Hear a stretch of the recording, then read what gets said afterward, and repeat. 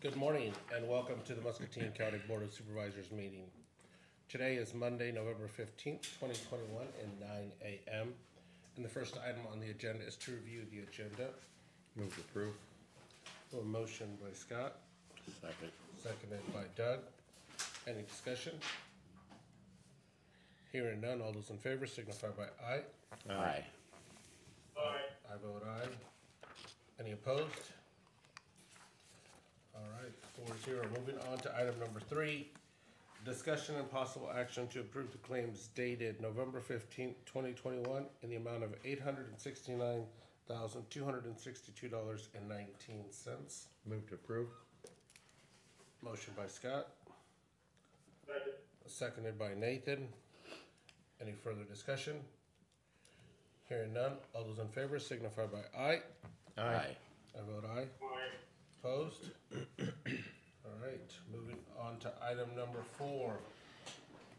This is a public hearing on the request to vacate and close a section on 41st Street in the Fruitland Township.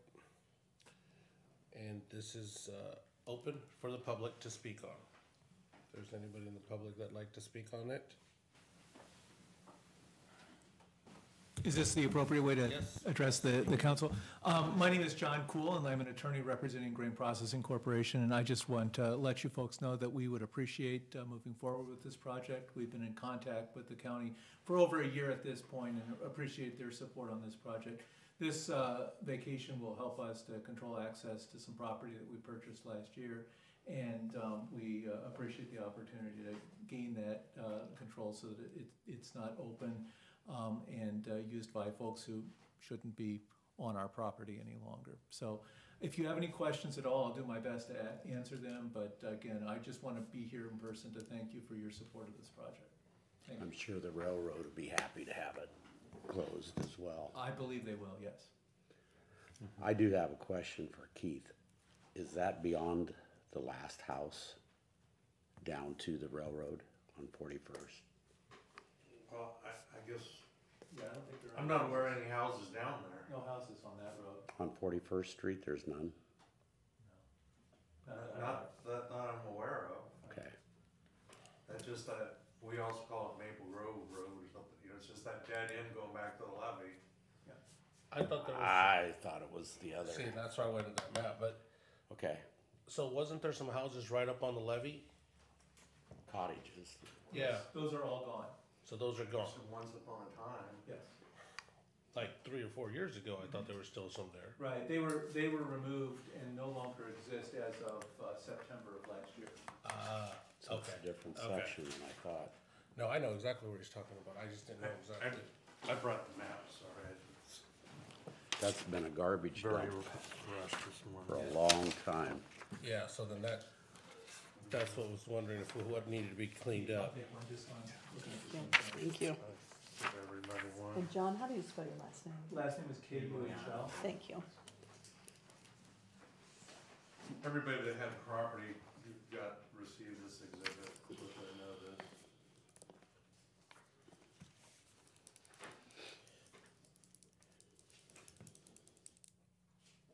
And you're looking at closing that from Pettibone down? No, the plate, what's crosshatched on there? What's cross So then hatch? you still So go we down still on got a Pettibone. dead end, but it doesn't go all the way back. Right. Part of the discussion over a period of time is we really wanted to go to Pettibone, but we couldn't make that happen. I see, It's that simple. okay. So why couldn't we? Some property owners didn't want that to happen. Okay. And so then these houses along the levee, Are gone. those cottages are gone now. It's an old picture. Okay. Why? People would refer to that as Dog Pound Road. Mm-hmm. That might help some people realize what it Well, is. I had went down there a few years back, I think when we first started talking about work on the levee, and I remember seeing those homes, and I thought, well, that's gonna be a challenge if we start raising the levee and doing the work, and how you're gonna do that on both sides. that might have been 4 or 5 years back when I first Those, did that. and those were just cottages. I don't believe any of them were year-round residents, were they, or were they? No, I didn't believe so, no. Go ahead, Nathan. I just think, yeah, they've been removed, and, I don't think they were, year-round residences, but yeah, the land has been, I believe, acquired and those cottages, taken out.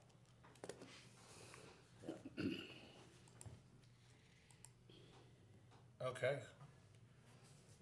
Was there any other discussion in regards to the vacation of 41st Street in the Fruitland Township from the public? Okay. Move to close the public hearing. All right, hearing none, we have a motion by Nathan to close the public hearing. Second. A second.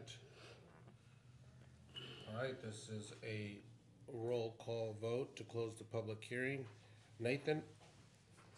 Aye. Doug? Aye. Scott? Aye. And I vote aye. All right. Moving on to item number 4B. This is a discussion of possible action to approve the resolution 11-15-21-01 to vacate and close a section of the secondary road, section 15 and 22 T76 and RTW of the 5th Principal Meridian of Muscatine County. And this is a roll call vote. I just have a question before there's a vote. Okay, Scott, go ahead. Would there be, what is gonna be the procedure in regard to, blocking that road from other, is it gonna be gated or gated? That's my understanding and our expectation, yes. Okay, I can't tell you how soon we get to that. but I yes. understand. I didn't know if it was gonna be gated and still allow the access to the landowners, Well, which is we GPC. are the Can you- landowner. Okay, so. Yeah, I don't have a problem with that at all. All right, so. This is a roll call vote then to approve the resolution.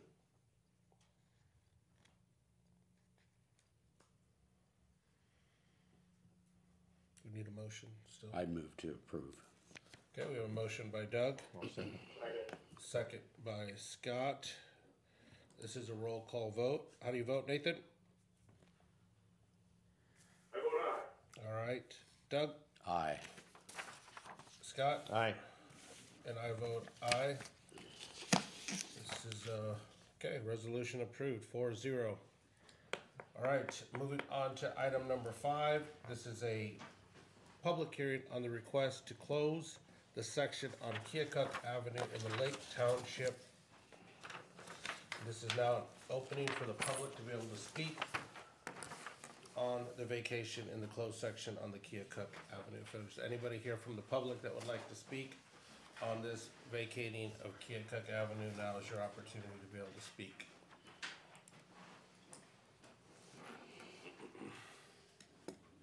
And so what we have is a map of where we're gonna be vacating on Keokuk Avenue.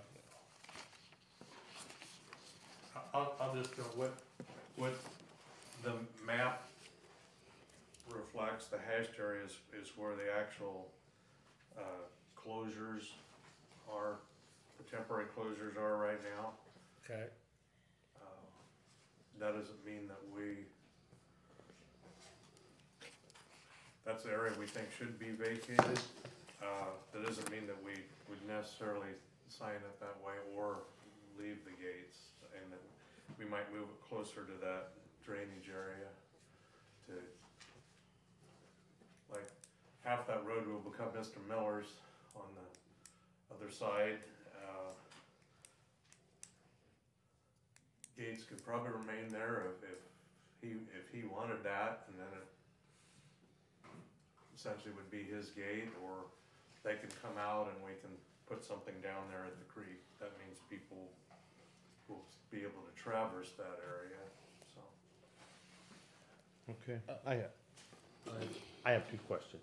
The first question I have is on the west side on that Hurlbut property. Does there need to be some access on that Hurlbut piece, it's hard to tell from the map here if there's an access. That is beyond that access point. So the closure is to the north of that access point. This is Okay, okay. reflecting what's actually there right now. So Okay. there is access to that. So there is property. access to that parcel. Yes, sir. Okay, that was question one. Question two, on Mr. Miller's piece, I know we talked prior, and that looks like a 40 there, is all in CRP, is that right, John? Yes. And you have access to that 40? I don't know where you're talking about, Scott. Oh, I'm sorry. Clear to the south? Yeah, he's talking clear to the south. Yeah, Holiday. just north of the said drainage, where the problem is what I'm talking about. Right now, he would go through the gate and utilize the road to get down there to access that, Okay, most of that 40 to the south. okay, I have to go clear to the creek where the ditch is to Yeah. get into the field. So that's where I was saying that the gates could remain and become his if it's really what him and the property owner on the other side might agree, or they could come out and an actual closure go clear down there to the south. But this piece would be vacated, but then, you know, people can drive in there, whereas, example, on the 41st one, if they put gates up, you know, that's gonna be their choice, but, you know, that keeps people out of there. yeah. Well, and we all know what happens to sections of lanes or roads and so on and so forth, with individuals wanting to go down there and mud run and so on and so forth. That garbage and everything else, and that creates a problem as well. You know, the best solution I would think would be to gate it as far to the north as you can and be able to access it My through the gate, John. solution, and it would be in accordance with the wishes of the landowner. Correct. Would be to leave the gates where they're at, they become theirs, and we'll put our actual closure signs more up there by the creek or the crossing there. Yeah. So that'll be the hard closure. And so like for, Mr. Holliday on the south, he can open up the gates if he feels he needs more of a run to get up the hill. Mm-hmm. And, or keep them closed, again, to keep people from going down there. Right. But Right. that would be what I proposed, but we would certainly work with what they desire. Yeah. So, Mr. Holliday, do you understand what we're looking at and where we're talking about? Do you have a moment to want to mention anything more, or? That's Mr. Miller. Mr. Miller, I thought that was Mr. Holliday here too. Go ahead, Mr. Holliday here too. My apologies. I was just wondering about, will taxes be any different? I'm sorry, could you ask the gentleman to come to the podium? Yeah, can you, yeah. Then Nathan can hear you. I appreciate it, thank you. Yeah, no, that's good. Thank you, Nathan. Will the taxes on the place be any different? Will they change? The property taxes? They should. They should. Yeah, they probably will. I don't know how much I it'll could change. answer, Go ahead. I could answer that, yes. See, currently road right away, you have a 40 and you have a road on one side, you know, an acre comes off, so you're paying taxes on 39 even though you own 40. So, he's gonna get another acre taxed at whatever this is taxed down there, which is probably extremely minimal. And these points are at the section lines or quarter section of that, but yeah, so there'll be taxes on another acre. Okay. Same way on 41st GPC, they're gonna, when that becomes There's, vacated theirs, they're gonna, and I don't think the land values are very high there, but they're gonna pick up a few dollars in taxes. Will the taxes go the other way, where I'm paying taxes for a maintained road, now I don't have one? I might gain an acre, but is that gonna what's gonna happen there? So the taxes that you're paying are paying for maintenance, you're paying for road, I mean, in a sense, when you pay your property taxes, your taxes are also for what we pay for to maintain, to get to those, to get to your farm, the roads, to get beyond, like Salisbury and everything back in through there, so I don't know if that'll drop anything in my opinion, but I'd have to double check on some of those things. Go ahead. If I might, I can't tell you exactly, but the secondary road fund gets about $2 per thousand. I doubt this is extra acres even valued gonna be that kind of a tax value, but if it is, let it be worth $5,000, then we're gonna get $10. And what I often tell some people, and I'm not trying to be rude here, but we'll spend $10 and we'll stop. I mean, if that's what you want. Typically, property taxes do not even begin to pay for the cost of road maintenance. And the board does give local option sales tax to that, and we get a lot from the gas tax fund, so that's the situation. That road without travel on it, if they choose to leave it there, it's gonna stand up pretty good, hopefully. Okay. So after vacating this, it's over with now. If the ditches need cleaned out or anything, that's up to me to clean them out.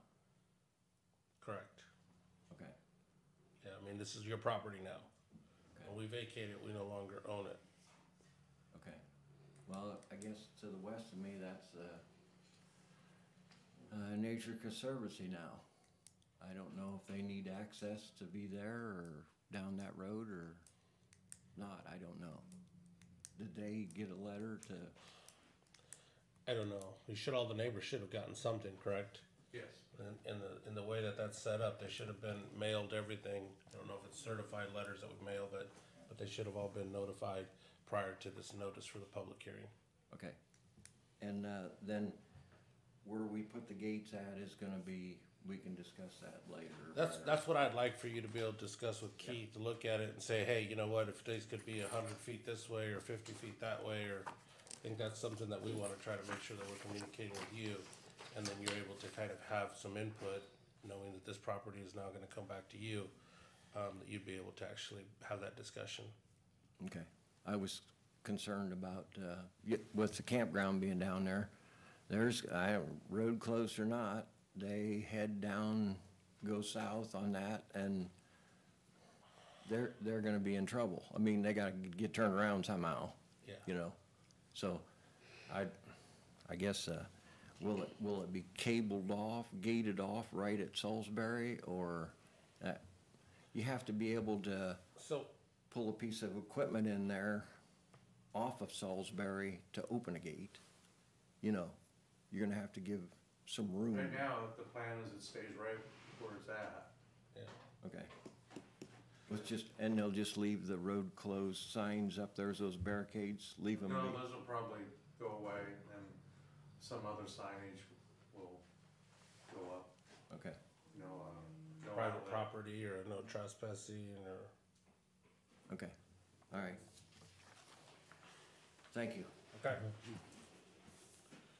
And again, reach out to Keith if there's anything that you need for communications, or I don't know how much we can help in on signage, but I think, ultimately we don't want the public to go down there now that it's gonna be a, vacated road, so if there's signage or things that we can help on, then we can. I don't know what we can or what we can't pay for, but I think that's something that at the end of the day, we don't want the public to go down that road and hopefully be able to protect your property. Okay, this is, any more on the public on this? How soon Move to will close this the be hearing. closed? How soon? Yeah, will it be tomorrow, or, Well, what happens now? now that we actually have the hearing, I think that'll be something that Keith will have to probably schedule with his crews. Well, if it's not changing, it will look just like it looks today, but beyond those gates half that will be your property. After today? If they If they pass vote the resolution, yes. I see. All right, so hearing none, no more on the public hearing, we have a motion to close by Nathan. Second by Scott. This is a roll call vote. Nathan, how do you vote? Aye. Doug? Aye. Scott? Aye. And I vote aye. Okay, so public hearing is now closed. Moving on to the next item, which is the discussion and possible action to approve the resolution numbered 11-15-21-02 to vacate and close the section on the secondary roads in the sections 11 and 12 T77 and R3W of the 5th Principal Meridian in the Muscatine County. So moved. We have a motion by Scott, Second. second by Doug. This is a roll call vote to approve the resolution. Doug? Aye. Scott? Aye. I vote aye. And Nathan? Aye. All right. Okay, so road closed. All right. Moving on to the next items now. This is item number 6, and this is items with the county engineer Keith White. First item is the discussion and possible action to approve the various utilities permits. Good morning. We have 2 utility permits today. The first is from Muscatine Power and Water of Muscatine, Iowa. And they are requesting to dig a bore pit and set a vault at the back of the right of way on Pettibone near 2579 Pettibone. And the second is from Mid-American Energy Company of Davenport, Iowa. And they were requesting to replace a 3-pole transmission line structure on Vale Avenue, we're about a mile and a half south of 120th Street. And we just noted there's quite a few guy wire anchors involved, but the proposed design meets clear zone requirements, which there's just rules on the slope of the shoulders, and you run off the road, how far you go before you hit something. So, recommend approval of both of those. Oh, I'm sorry. Yeah. Keith, on that 2579 Pettibone one, they're putting a volt down in there. Is that an actual volt for the electrical connections inside, so it's like a sealed containment? It's a 17-inch by 30-inch communications vault. Okay, so that's a small one. All right. It's small, but, you know, their bore pit's the bigger thing, so, My concern was. it's tight in there, and they gotta get under the railroad too, so. Yeah, I thought when they meant like a volt, some of those are like full-size ones that I was concerned about flooding Yeah, no. and lifting and floating those things out, so I wasn't sure how that was supported down. Okay. Yeah, I almost, this is what they, called it, I believe. We probably would've called it a handhole, so, Yeah, wouldn't it? they did call it a vault. Okay, that's what concerned me. All right, so I appreciate that, Keith. All right, so we have a motion by Scott, Second. second by Doug. Any discussion? Further discussion? Hearing none, all those in favor signify by aye. Aye. Aye. Opposed? Aye. All right, 4-0. My sorry, apologies, Nathan. Okay, next item is discussion and possible action to approve the purchase of the light-duty trucks. Yeah, and I brought a memo, and I apologize, this is under a really fast time constraint. I apologize to Nathan that I don't have this in front of him. Okay. But we will tell you what it says on here, Yep. Nathan.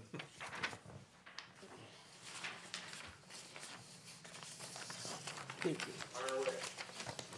I'm still passing them out. All right, so these are quotes from Krieger's, Nathan, and, What we're up against, Nathan, and so I kinda intended a little discussion beyond, just this, but in our current supply chain world and a week or two ago, I told you, you know, some of the constraints we were up against. And right now, we're working on a number of items, which I'll speak to in just a minute, but these things come up on a moment's notice, the opportunity to purchase a pickup that meets our specs.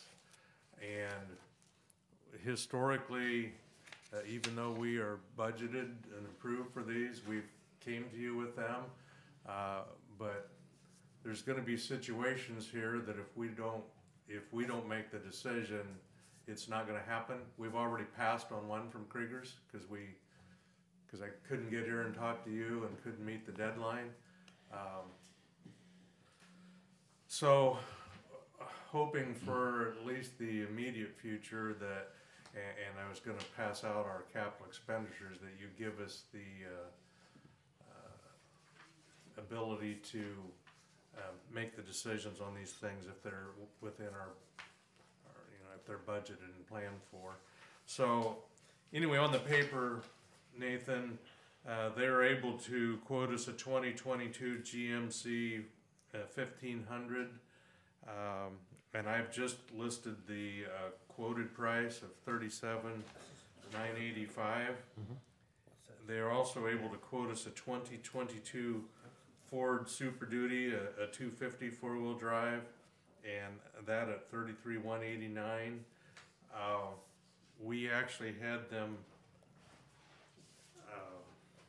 look at 5 different trades, but I've noted on here, well, or maybe I didn't note on here, but we would probably like to make the trade decisions at the time of delivery. I think the 250 is pretty clear. What we'll probably do there, right now there's a truck that goes with one excavator that has a fuel tank in it, and this would be to replace that one. And I'm looking for the number on that. I believe it was 23,000 that they were offering us possibly for trade on that. No, that's the wrong one, I'm sorry.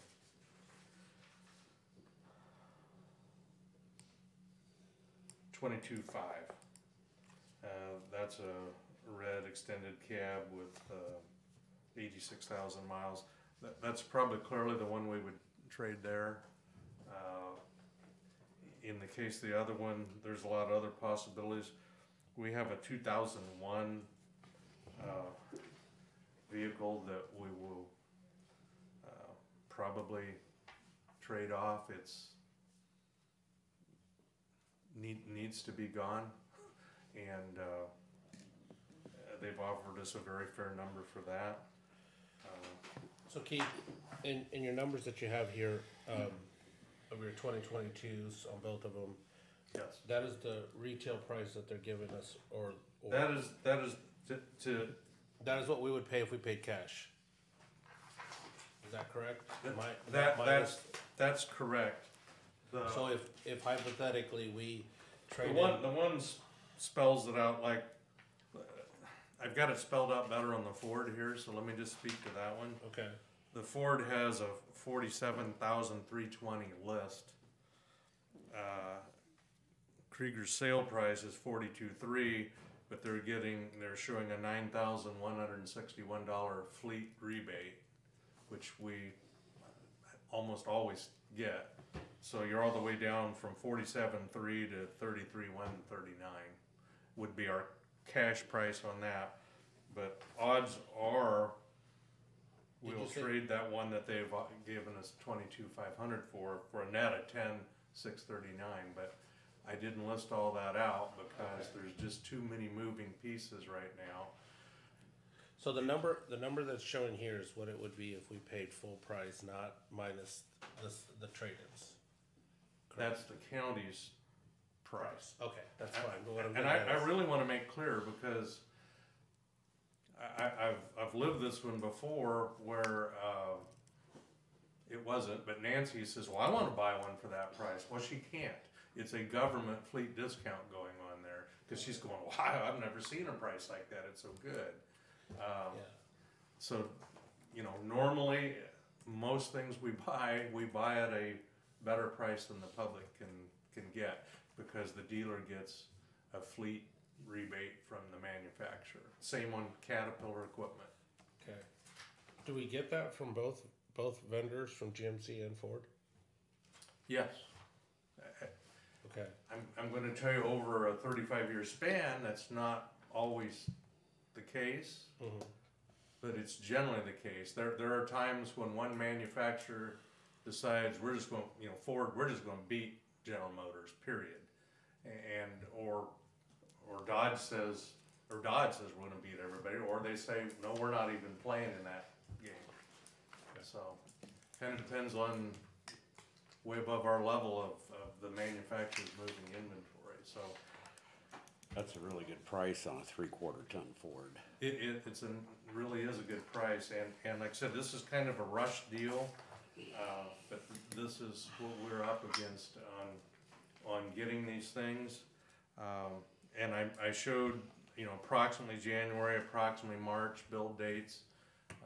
Those of course are not set in stone, but hopefully, so we're trying to get stuff still in this fiscal year's budget. Other items I'm going to bring to you in the next week or two will probably be tippy-toeing the line if we can have it here in June. But if we don't act, it will become, well, we won't have it here in 2022, it'll be in 2023. So, that's what I have So today. I have no issues. I think the only request that I would like to do is, once you have this request made, as far as what it is, if you could provide with what vehicle you traded in and how much capital did we spend out of each one. Sure. I think that would be my only ask on those.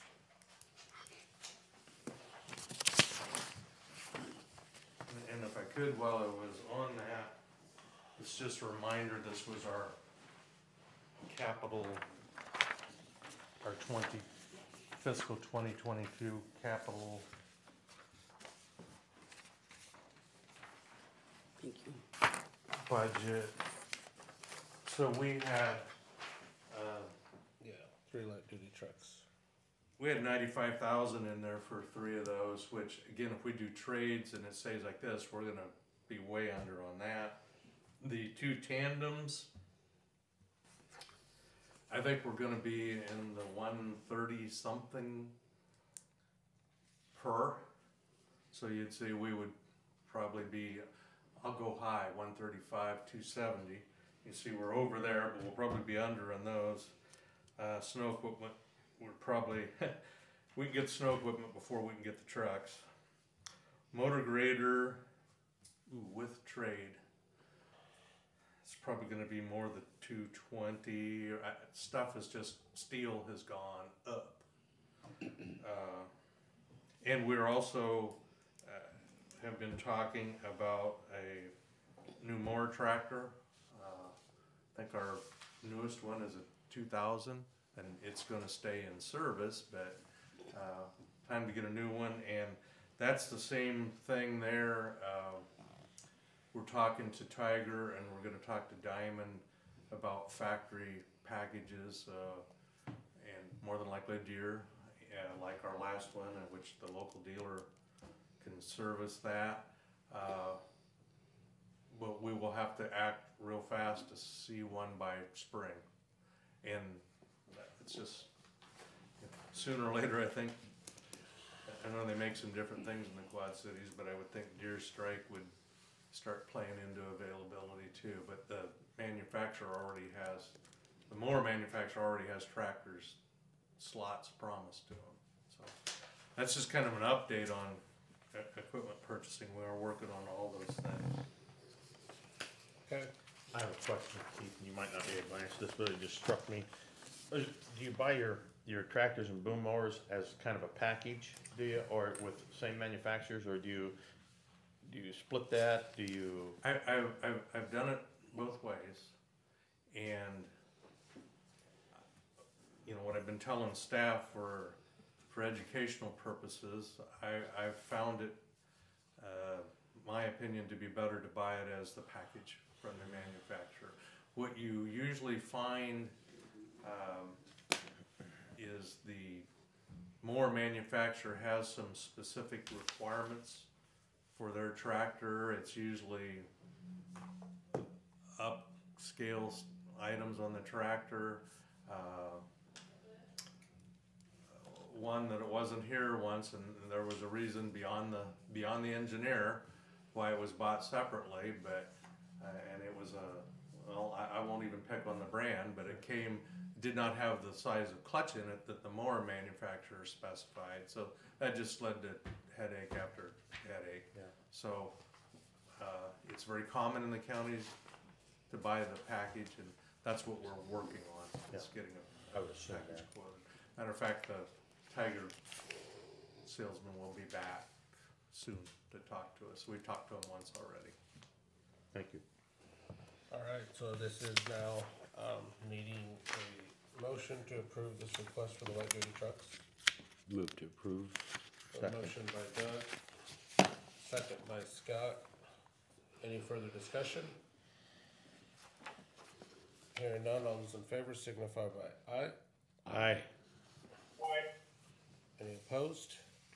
All right, 4-0. And again, just once you have those purchases or requests already funded, then just share with us how we broke that down in the capital requests. All right, moving on to projects update. Not a lot to report other than the bridge northeast of Nichols on Douglas. The bridge itself is mostly complete, and the dirt work contractor is supposed to move in tomorrow. If the weather stays okay, then hopefully they can get the dirt work done this week. But I think it's looking fairly good for completion of that project. And I think F-58, the patching, the Scott County patching project that we had been overseeing, but handed it back to them. Alex had just said Alex literally said, looked like they brought in a new crew that was way more qualified than the previous crew, and that's pretty close to complete now. And again, the York Avenue Bridge up just south of F-58 on York is in the letting tomorrow, the DOT letting. Okay, any questions or comments? All right, anything other? Keith? I don't think so at the moment. Okay, well, thank you again for quickly getting us those maps too, appreciate that, that helped us identify what those were and where they're at, so, thank you.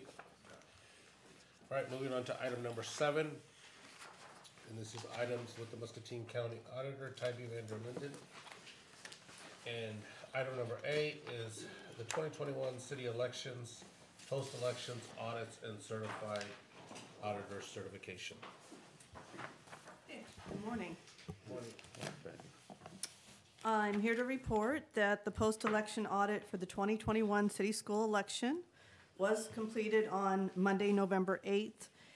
The Secretary of State requested an audit of all counties. Our audit was for Ward 4, Precincts 7 and 8. We had a 3-person board, and we had 1 observer attend, as well as 2 staff members of the auditor's office, 1 being myself. The hand count confirmed that all the ballots were counted at the polls correctly, and for all candidates, write-ins, overvotes, and undervotes were all tabulated correctly. So the post-election audit and the election certification has been filed with the Secretary of State. Good. Okay, so Okay. item number B, the 2021 city school election amended first tier canvas. Okay, I'm here to present the first tier canvas amendments from that affected last week's. When I presented the first tier canvas last week, all the numbers were correct. They were certified, and that canvas was presented for those numbers. But after our meeting on Monday, we received 3 ballots timely. 2 were for, in the mail from military, uniformed military in Virginia with a spouse, and another one was one provisional that the valid ID came in by noon that day.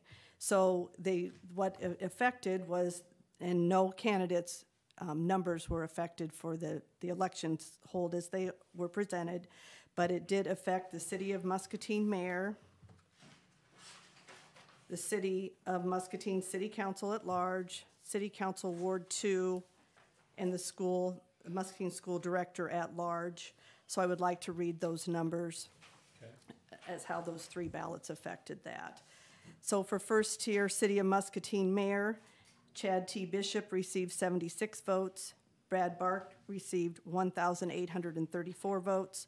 Diana L. Broderson received 1,239 votes.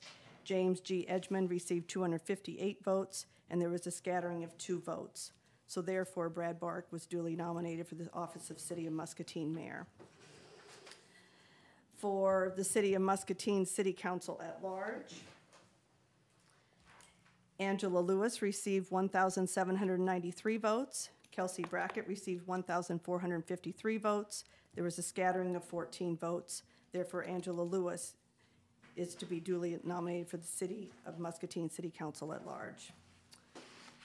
City of Muscatine City Council Ward 2, Josiah Anderson received 143 votes. Jeff Osborne received 189 votes.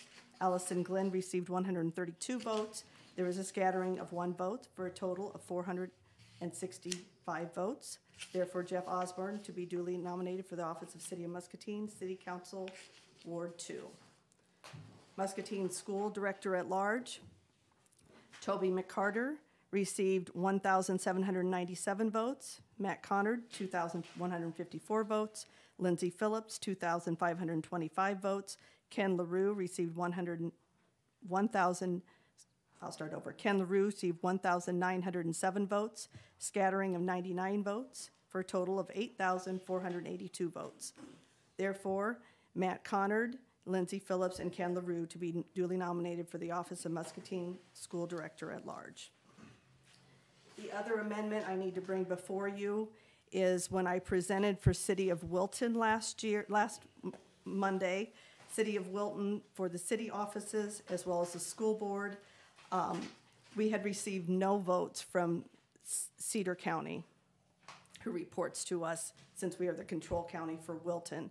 When I had read these, I had read that they were elected, but now I need to amend that first tier so that you sign that it was just a first tier canvas for these offices. And then today, when I present for the second tier, they will truly be nominated and elected. So I'd like to read City of Wilton offices first. City of Wilton Mayor Keith W. Stanley received 183 votes. There was a scattering of 15 votes for a total of 198 votes. City of Wilton City Council at large, Steve L. Owens received 181 votes. Michael Rohr received 68 votes. Alan W. Bill Ross received 116 votes, a scattering of 6 votes for a total of 371 votes.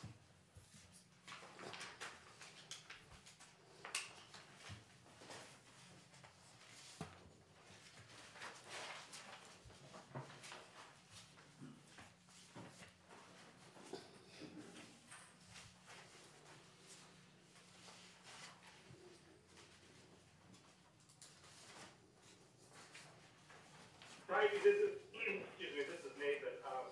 It's a little bit hard to hear. I wonder, were there any changes to results? No, there were no changes in the results. Okay, thank you very much. Okay, for the second tier canvas, Okay. our first second tier canvas will be for Louisa Muscatine School Director at large. Jeff Riggin received 268 votes. Scott Wilson received 276 votes. Jennifer Rader received 234 votes. Christine Kirk received 116 votes, a scattering of 5 votes for a total of 899 votes. We therefore declare Jeff Regan and Scott Wilson duly elected to the office of Louisa Muscatine School Director at Large for the term of 4 years, beginning Monday, November 15th, 2021. West Liberty School Director at Large. Rebecca Vargas received 387 votes. Edward Marino received 356 votes. Emily Doffelt received 319 votes. Jamie Perisic received 289 votes for a scattering of 16 votes for a total of 1,367 votes.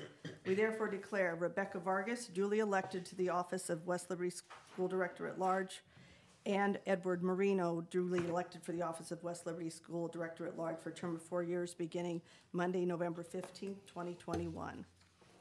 West Liberty Public Measure QD received 470 votes for yes, and no received 247 votes for a total of 717 votes. We therefore declare West Liberty Public Measure QD to be passed. And that was for the school system, For the second tier. school district, second Okay. tier. All right. City of Wilton, second tier. Keith W. Stanley received 183 votes, a scattering of 15 votes for a total of 198 votes. We therefore declare Keith W. Stanley duly elected to the office of City of Wilton Mayor for the term of 2 years beginning Monday, January 3rd, 2022. City of Wilton City Council at Large. Steve L. Owens received 181 votes. Alan W. Bill Voss received 116 votes. Michael Rohr received 68 votes for a scattering of 6 votes for a total of 371 votes. We therefore declare Steve L. Owens and Alan W. Bill Voss duly elected to the office of City of Wilton City Council at Large for the term of 4 years beginning Monday, January 3rd, 2022. Wilton School Director at Large. Terry Olean received 215 votes. Robert Metzger received 194 votes, scattering of 8 votes for a total of 417 votes. Therefore declare Tara Olean and Robert Metzger duly elected to the office of Wilton City Director at Large for the term of 4 years beginning Wednesday, December 8th, 2021. Wilton School Public Measure QE. For yes votes received 190 votes. For no, 48 votes, for a total of 238 votes. We therefore declare Wilton School Public Measure QE to be passed. That is the final. Okay. Hopefully we don't have to say that next week. Okay. All right. Thank you very much. Thank you so much, Tybee. All right, so moving on to item number 8. And this is discussion and possible action to approve the change of ownership and application for Arden Creek's Vineyard and Winery LLC, Arden Creek Vineyard and Winery at 239 or 2391 Independence Avenue in Letts, Iowa. Yeah, so the ownership previously was 75% Mike Furlong and 25% Chad. They're now changing the ownership to 100% Chad. Oh, okay. This is Chad Furlong as well. Yes. I'd move to approve if there's no other discussion.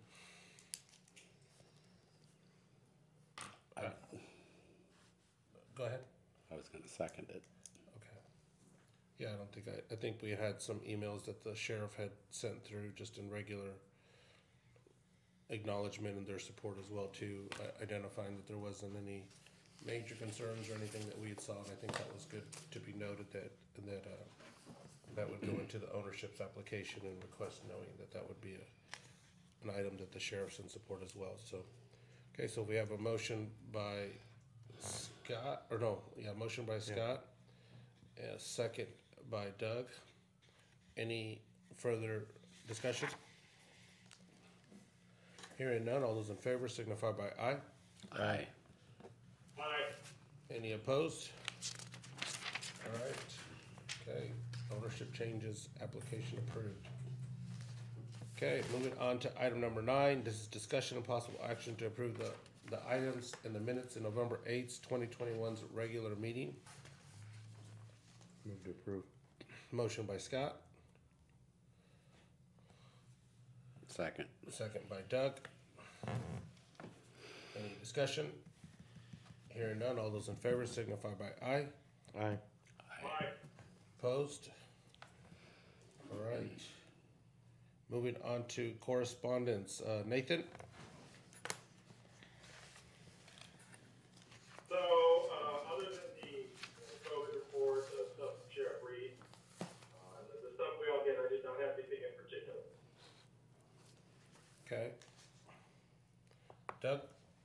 Same as Nathan's. I got Nathan sent out a email, letter to the Mississippi Valley Workforce Development Board and from the Sheriff's Department Okay. concerning what we just voted Yeah, on. in support of the vineyard. Yeah. Scott? I had, the exact same, as Doug with the COVID and the workforce emails, and I didn't have any other to note. Okay. So I had a email, the same thing that you guys had on the supports.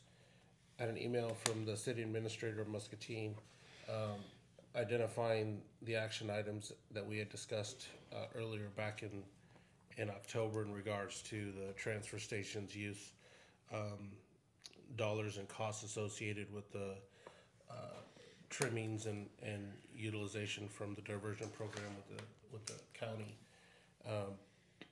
And it was basically a list of action items that they were working on, identifying what they needed to do.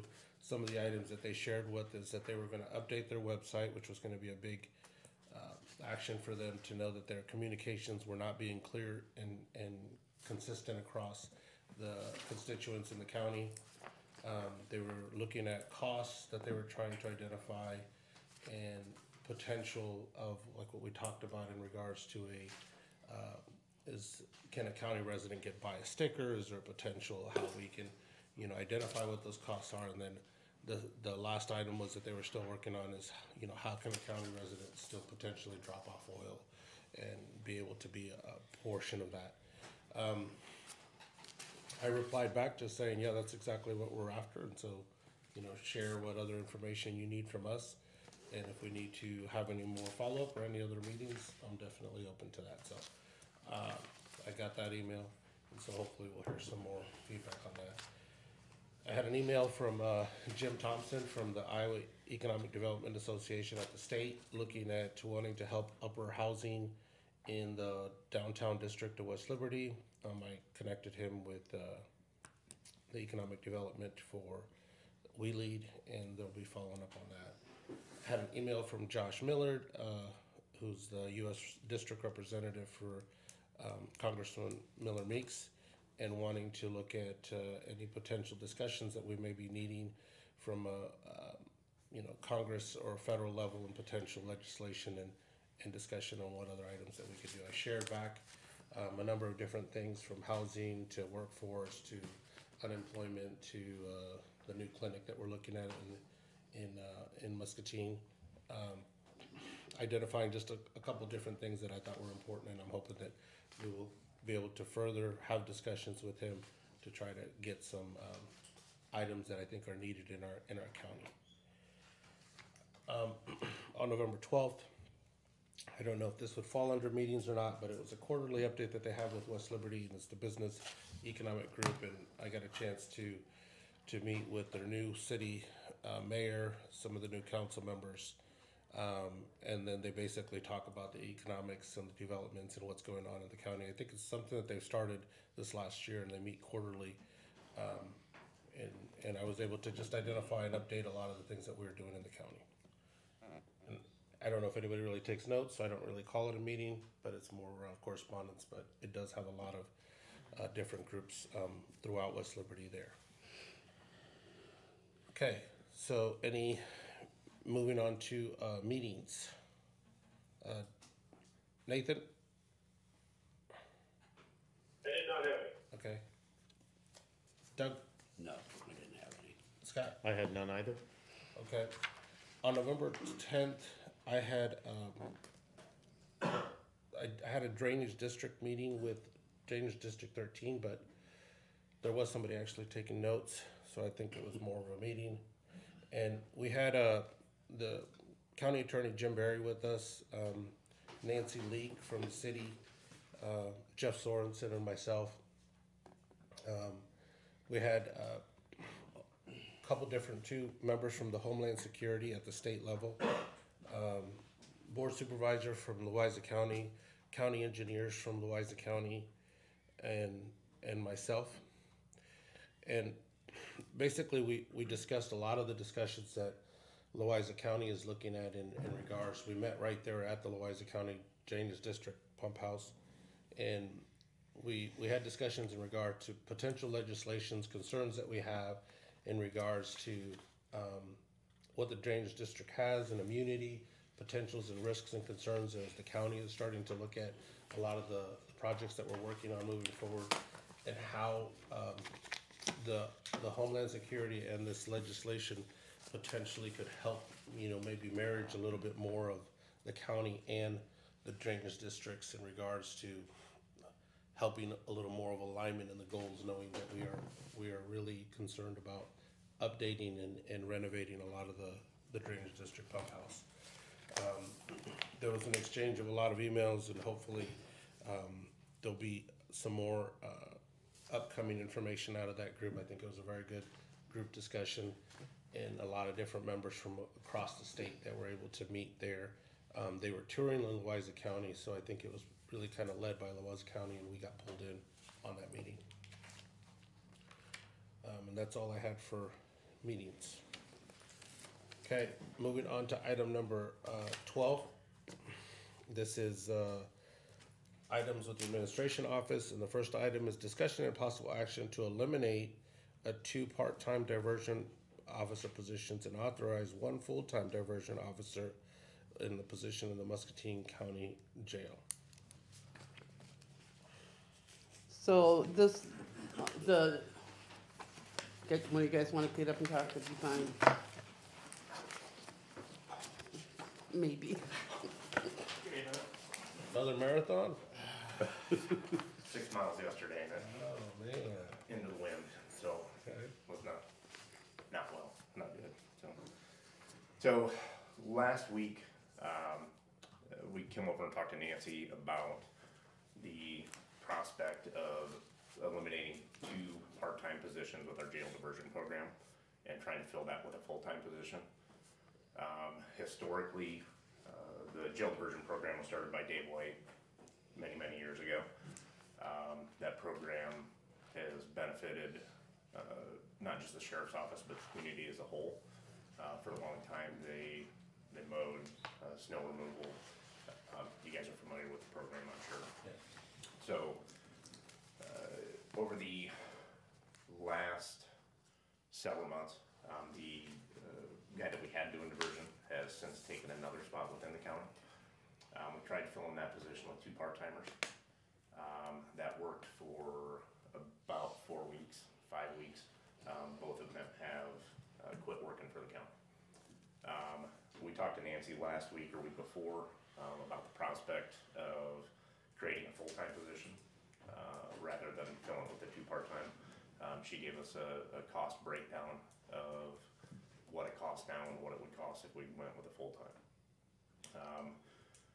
We've had the positions advertised, the part-time positions advertised for about a month, and we haven't gotten any interest in those programs. We are interested in keeping that program alive. We've gotten a lot of questions from the court system, wanting to know when we're gonna start working with it again, what our plan is with it. We do have a number of people that have gone through the court system and have been sentenced to jail diversion, which those people are on hold right now because we don't have anybody to essentially run that program. So, again, we talked to Nancy about this a week or so ago. I don't know, did you send out the? I didn't. breakdown? I didn't, but Okay. so basically what I did is I took a look at what the cost of a full-time officer with benefits would be, and the number I came up with was $63,200. What we currently have budgeted for the 2 part-time officers is $74,100. So we could easily do 1 full-time position within the funds that we have budgeted. And though that position is paid by from the commissary fund, regardless, so. What we did, if you guys remember, under Sheriff Ryan, we used to do the jail correctional officers the same way. We'd hire part-time, and then the full-time officers we'd hire out of that part-time pool. We struggled with that for a lot of years. In my opinion, if you advertise for a part-time employee, you get a part-time applicant. If you advertise for a full-time job with benefits, your applicant pool is substantially better. So that's what we're asking for today. So when they're part-time, Nancy, do they get benefits? No, So then we're paying the extra 15, 20 grand per year for benefits? essentially, yeah. Is that included in your 74,000? The 74 is what was budgeted for 2 part-time people. Okay. What my estimation of what one full-time would be was 63 too. So, and that's with all of the benefits That's what the benefits included with them. afforded to all other county Okay. employees. We believe it'll be as a full-time position, it will be an attractive position, and we will be able to find someone to fill it who stays with it. Is the pay scale per hour worked relatively the same for part-time and full-time, or is the full-time, We have the exact same scale for part-time or full-time okay, for that it's position. attractive of the full-time position and the benefit package, and I understand it completely, and it makes a tremendous amount of sense to me. The hours for the diversion officers are like throughout the day? Correct? So, under the part-time, plan that we were using, we would have them alternate their days off, where we ran that program 7 days a week. In talking with Captain McCleary, we discussed maybe the option of rotating a day off or days off. So 1 week you'd have Monday, Tuesday off, the next week you'd have Saturday, Sunday. The diversion program historically is busier on the weekends. If you think about it, people that are sentenced through that program or into that program normally, or sometimes I guess, have jobs during the week where the only opportunity that they have to complete those diversion hours are on the weekend. So it would behoove us to run that program through the weekend. To make it a little bit more attractive, we talked about alternating those where it ran 2 weekends a month, and then the days off would be during the week. Typical daytime hours, 7 to 3, is what it ran before, where the folks that were coming in that were assigned to that program, come into the jail, they meet with the diversion officer, they get signed in, and go out and complete whatever tasks that they have arranged for that day. So, if this diversion program individual isn't there, none of those individuals can work? Correct. And we can't use any of the other county staff to do that if they were gone or take a vacation day or anything like that? It would be very, very difficult. The staff that we have has their current assignments that they perform on a daily basis. Trying to task somebody into that position would be a substantial burden to those positions. Okay. Any other questions? But I support it. I think it's a good decision, as Scott has mentioned as well too. I'd like to hear more eventually, how your guys' diversion program rolls out, maybe in another 6 months, how it's implementing, how it's working. Sure. Kind of share how many people have gone through, how many hours you guys have gone through. It'd be good for us to know that. And we've tracked it in years past by man hour. Yeah. How many man hours of labor essentially the county gains from I think that that's program. the piece that I like to hear more about, if we're saying, hey, we're utilizing taxpayer dollars and I hate to say this, but they're mowing the yard or they're doing the tree clippings or the front, courthouse and I think that's the type of stuff that I think, shows that we're really utilizing that program, and I think that this is kind of I really love the program. I just wish we could somehow expand it, knowing that it could have some potential growth, but I know the challenges we've had with COVID these last couple In years past, we've used it for more than just, groundskeeping and maintenance. We've had crews come out to the patrol office before. We ripped out carpet, we painted, we've used them, over here when we're moving furniture in offices, we brought them over. So they're, kind of a catch-all. Yeah. And like I said, I don't have that number in front of me, but in years past, we track the man hours, that the county gains, free of cost, if you will. Yeah. And as a point of clarification, there's no county tax dollars involved in this program at all. No, It's all because funded it's with correct. commissary dollars, which are our profit from the things sold at the jail. I They've just, even worked at the fairgrounds Yeah. and cleaned up and helped.